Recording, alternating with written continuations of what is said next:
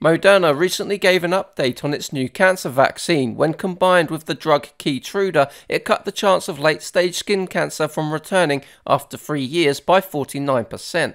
Since the news was announced, Moderna stock has gained about 24%, taking the market cap to $38 billion.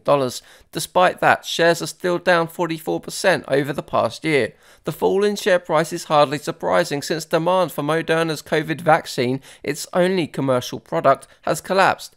You can see that revenue grew from 60 million in 2019 to 19 billion in 2021, but it's fallen below 10 billion this year, and management expects next year's revenue to be only 4 billion. On the plus side, Moderna has held on to lots of the cash it made during the pandemic. With 2.9 billion of cash and equivalents and 10 billion of investments, the company's enterprise value is much lower than its market cap at 25 billion. Moderna's cash position has also allowed the company to move at a much faster pace. Prior to 2020, the company spent only $500 million on R&D. Over the last 12 months, the company has spent $4.5 billion, and that is helping the company to build a pipeline of exciting new products. What isn't so good, however, is that between the fourth quarter of 2021 and the second quarter of 2023, Moderna spent $5 billion on share buybacks. Considering the share price is sharply lower, that may not have been the best use of funds.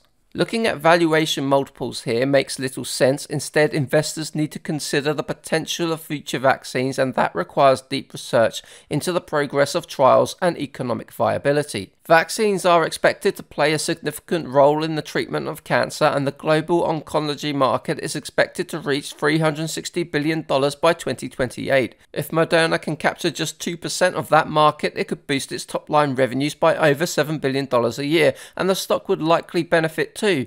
There's a high degree of uncertainty. Moderna still only has one commercial product, and there's no guarantee that its cancer vaccine will be effective or viable. Even if approved, it will take some time to get the product to market. Management thinks a launch could happen in 2025. But Moderna is already building a factory in Massachusetts to get its supply ready, and it has started another phase 3 trial against lung cancer as well. Overall, this is a high-risk investment, but I rate it a cautious buy. But these are my personal opinions, not financial advice, and I've got no position in Moderna stock. For more investing videos, visit my website, 3minutebreakdowns.com. Thank you for watching.